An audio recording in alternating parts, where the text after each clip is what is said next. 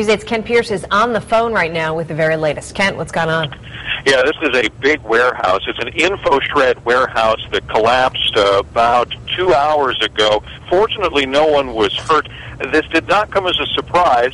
For one thing, we've seen lots of roof collapses in Connecticut over the past couple of weeks. But for another thing, the fire department was actually called out to this same warehouse yesterday afternoon. Employees heard creaking and groaning of the structure. They brought in an engineer who told them, yeah, you've got to get the snow off the roof.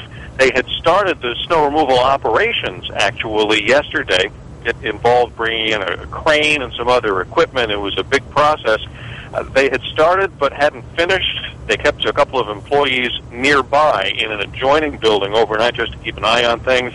They heard much more noise this time, about 3:30 a.m., went out to see that the main warehouse had collapsed in on itself. So it's a complete loss. This is a warehouse about the size of a city block, and it has all just crumbled in on itself this morning. Fortunately, nobody was hurt, but this is just another example of how heavy all this snow and ice can be and the damage it can do. Nobody hurt. A warehouse collapsed in East Windsor. Live in East Windsor, I'm Kent Pierce, News 8. All right, Kent, thank you. We'll keep you up to date on that situation there. Also breaking news in Cromwell right now. Evacuations are underway at the Apple Gardens condo complex, which is right off Route 3. We also have a crew on the way to the scene there. We'll get some information for you in just a moment. They're getting an update from police and firefighters. We'll take you there live very soon.